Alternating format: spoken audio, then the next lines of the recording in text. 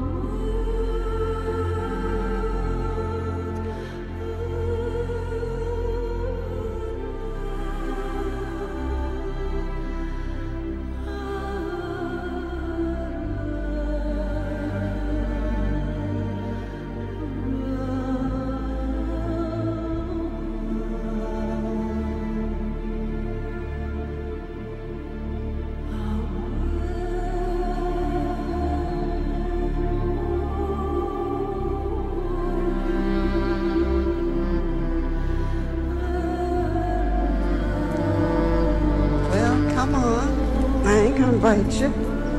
Come around here and let me have a look at you. My goodness, look at you. You turned out all right, didn't you? How do you feel?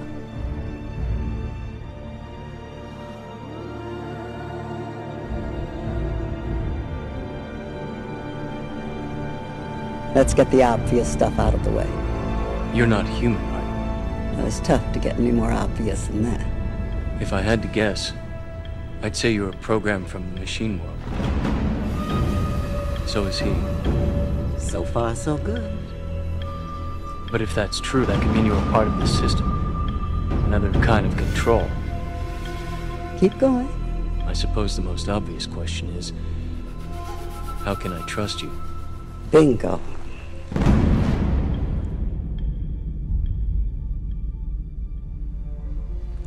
It is a pickle, no doubt about it. Bad news is there's no way if you can really know whether I'm here to help you or not. So it's really up to you. Just have to make up your own damn mind to either accept what I'm going to tell you or reject it. Candy?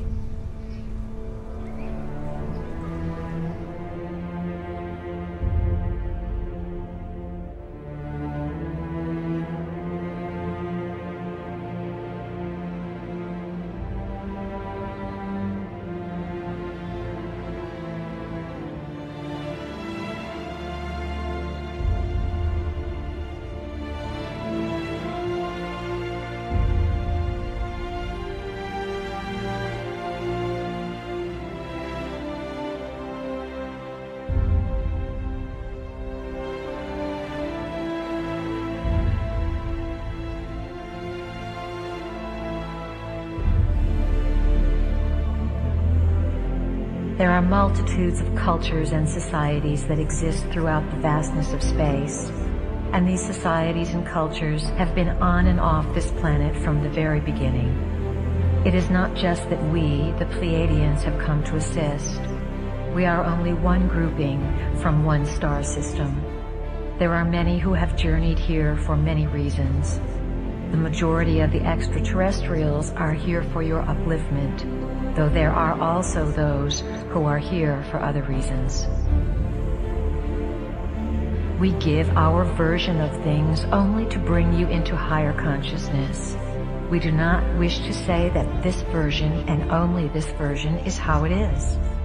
This whole teaching is designed with a great purpose in mind, and the stories that we tell you are set up to take you to a higher plane of consciousness.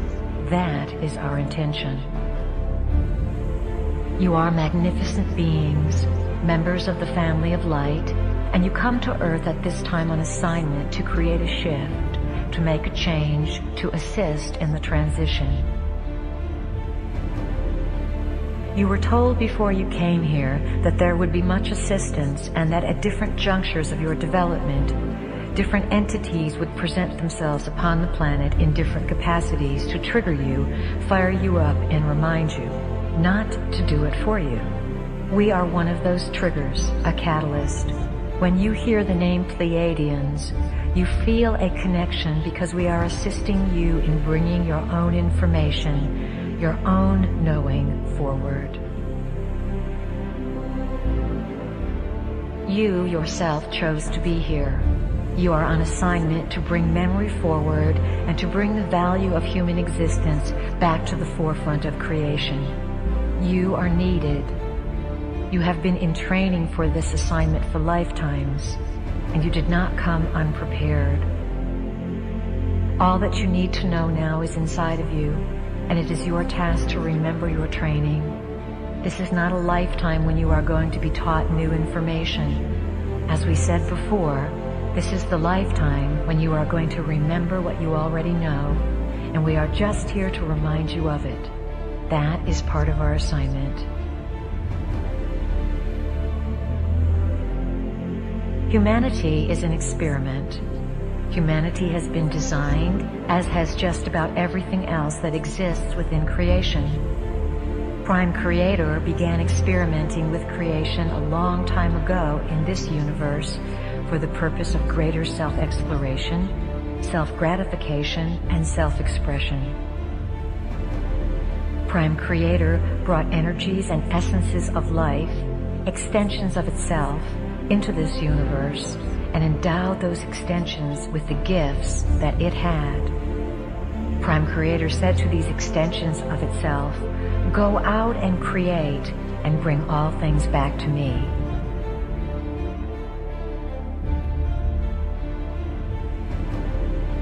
Earth was a beautiful place, located on the fringes of one of the galactic systems and easily reached from other galaxies. It was close to many way portals, the highways that exist for energies to travel throughout space. Some of the creator gods were master geneticists. The master geneticists designed various species, some human, some animal, by playing with the varieties of DNA that the sentient civilizations contributed to make Earth into this exchange center of information, this light center, this living library. The original planners of Earth were members of the family of light, beings who worked for and were associated with an aspect of consciousness called light. They designed a place where galaxies would contribute their information and where all would be able to participate and share their specific knowledge. Earth was to be a cosmic library, a place of incredible beauty that experimented with how information could be stored through frequencies and through the genetic process.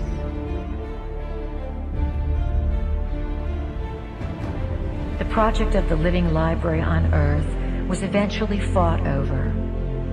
During Earth's early history, there were wars in space for ownership of this planet. Skirmishes took place, and Earth became a place of duality. Certain creator gods who had the right to do whatever they wanted, because Earth is a free will zone, came in and took over. When the skirmish occurred, a certain group of entities fought in space and won the territory of Earth. These new owners did not want the native Earth species, the humans, to be informed of what took place.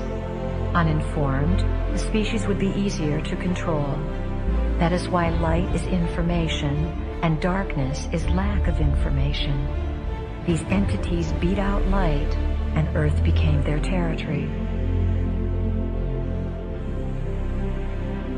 These new owners who came here 300,000 years ago are the magnificent beings spoken of in your Bible, in the Babylonian and Sumerian tablets, and in texts all over the world. They came to Earth and rearranged the native human species. They rearranged your DNA in order to have you broadcast within a certain limited frequency band whose frequency could feed them and keep them in power.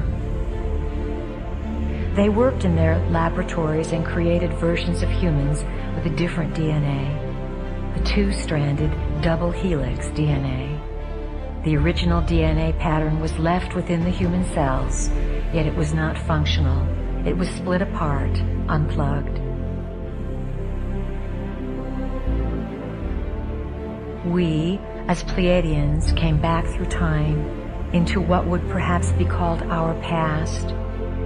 We came back in order to share a frequency with you, a frequency that each one of you has agreed to carry on this planet in order to change the DNA of the rearranged human race.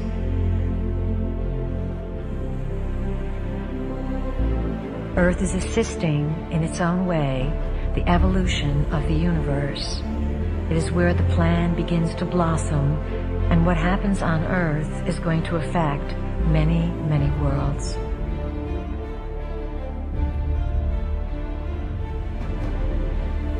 The creator gods who have been ruling this planet have the ability to become physical, though mostly they exist in other dimensions. They keep Earth in a certain vibrational frequency while they create emotional trauma to nourish themselves. There are some beings who honor life before everything else, and there are also beings who do not honor life and do not understand their connection to it.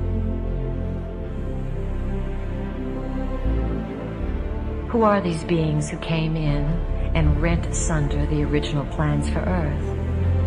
Who are these space beings we sometimes refer to as the dark T-shirts? These space beings are part human and part reptilian. We call them the Lizzies because we like to make things a little less emotional and a little humorous so that you don't take them so seriously and get so upset. We are not here to frighten you. We are here to inform you.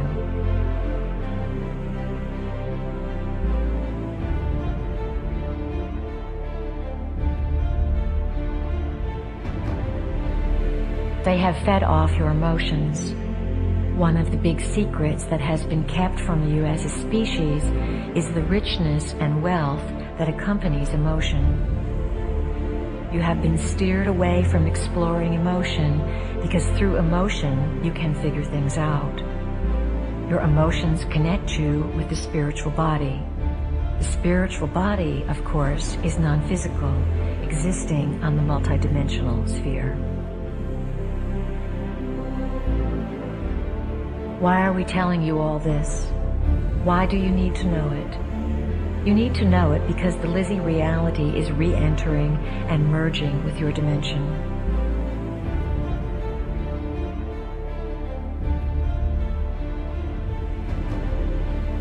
As you awaken to your history, you will begin to open your ancient eyes. These are the eyes of Horus, which see not through the eyes of a human being, but from the point of view of a god. They see the connectedness and purpose of all things. For the ancient eyes are able to see into many realities and to connect the whole picture, the whole history. All of this is to be felt. Allow your brain cells to click into being without your rational conscious mind wanting to define things down to the most minute detail. This experience involves raising a feeling inside yourself, and then one day, at one moment, in one afternoon, having an overwhelming sense of knowing, having a composition of 1,000 pages long come alive in 5 seconds of divine ecstasy. Before you came into the body, all of you committed to designing events that would fire your codings or blueprints, that would activate your memories. Then you came into the body and you forgot. All of you have had your blueprints and codings fired to some extent because you understand that there is a divine purpose or divine plan that you are a part of. You hold the history of the universe within your physical body. What is occurring upon the planet now is the literal mutation of your physical body, for you are allowing it to be evolved to a point where it will be a computer that can house this information. The firing of the codings and the realization of your identity are going to become phenomenally intense. The reason for this is the evolving DNA. When you have 12 helixes of DNA in place, those helixes will begin to plug into the 12 chakra system. The 12 chakras are vortex centers loaded with information that you must be able to translate. You have to become super beings in whatever reality you enter because, as members of the family of light, the branch of renegades, this is your forte.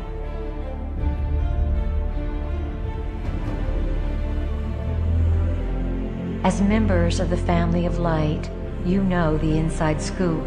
You come as ambassadors to make realities merge and become more informed within themselves so that everyone involved can release fear and become uninhibited.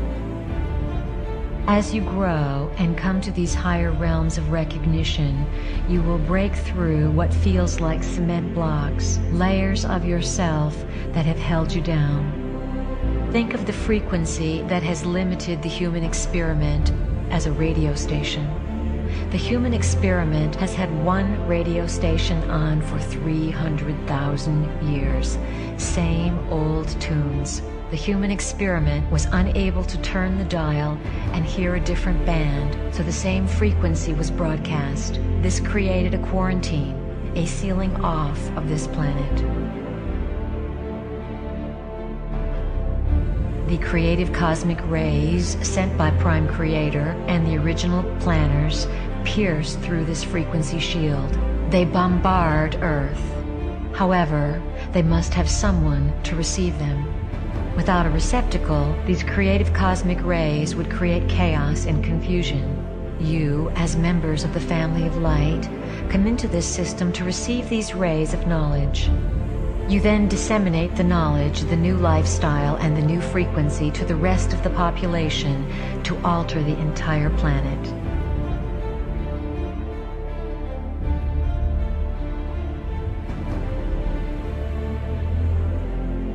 The ultimate tyranny in a society is not control by martial law.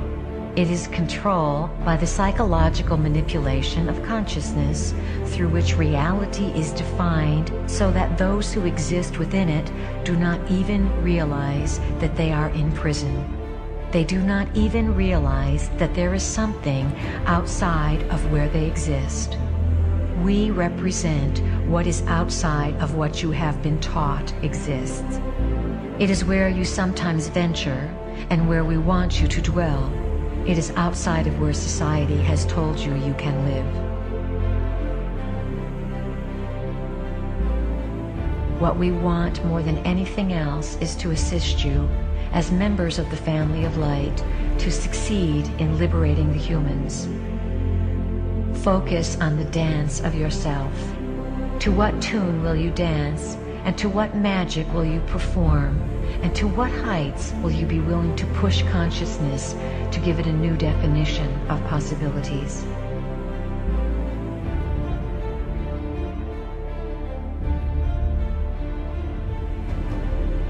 Members of the Bringers of the Dawn or Family of Light work in teams. You don't go into systems alone. You need each other to do this work because you cannot hold the frequency by yourself. By going in as teams, you increase the odds of successfully carrying out the plan. You are like rays and light spirals of the central sun that are very intelligent, and you are guided by a great intelligence inside the central sun. The members of the family of light are much more than human. Characteristically, you are supreme achievers in the multidimensional realm. One applies for a position in the multidimensional realm as a member of the family of light. If you were to have a business card printed up for yourselves when you are in full memory of your identity, it would say something like, Renegade member of Family of Light, Systems Buster, available for altering systems of consciousness within the free will universe. On call.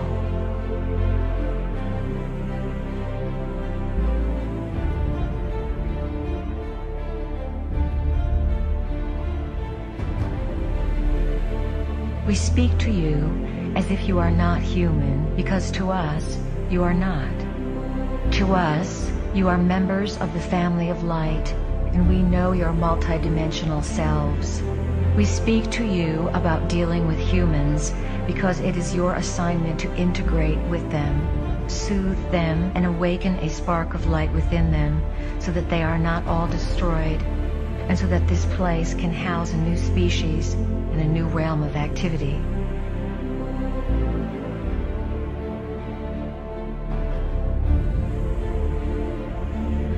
Our final words include a thank you to all of you who recognize the light source that is a part of your identity and that moves you to follow the silent whispers that echo down the golden spirals through the corridors of your own being. We honor you, we recognize you, and we are here to assist you. We are all here as the family of light to bring that choice and that freedom to evolve back onto this planet.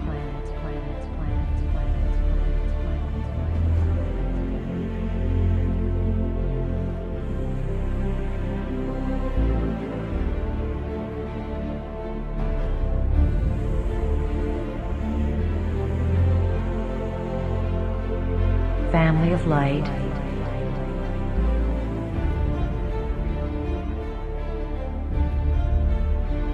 wake up.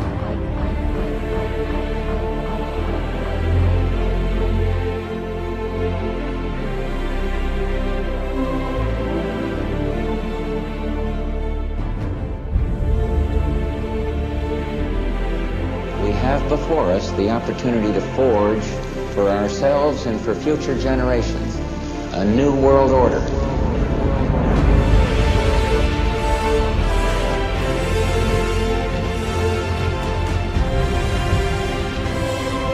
We have the power. We just need to take it back from this level of division, apartness, can'tness, to isness, I amness. I am all that is, ever has been, and ever will be-ness. Some people might not know exactly who the Pleiadians were. They're here to rescue the human beings who are being enslaved on this planet and forced into a paradigm of a super oligarchy.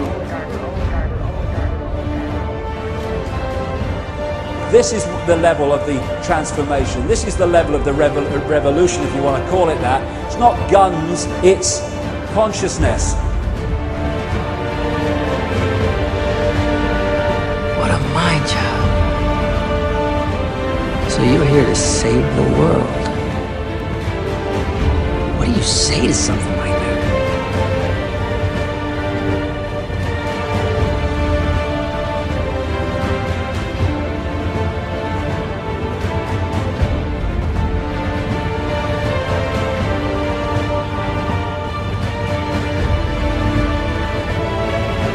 In order to walk among us, they disguised their appearance by cloning human flesh under their own reptilian skin. I thought everyone here was up to speed. But the visitors didn't just get here. They've been here for years.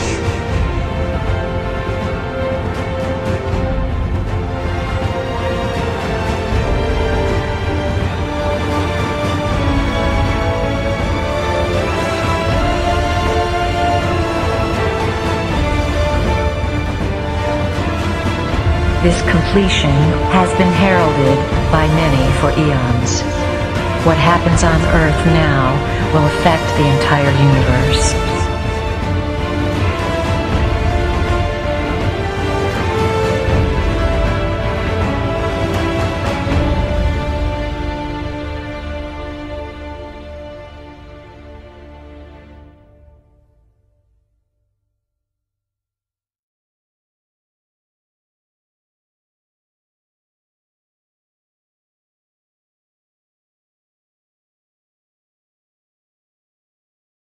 There are lots of Pleiadians here. There are lots. I would say anybody who would be interested enough to watch something like this project probably is not from here, not from here, not from here, not from here, not from here, not from here, not from here, not from here, not from here, not from here, not from here, not from here, not from here, not from here, not from here, not from here, not from here, not from here, not from here.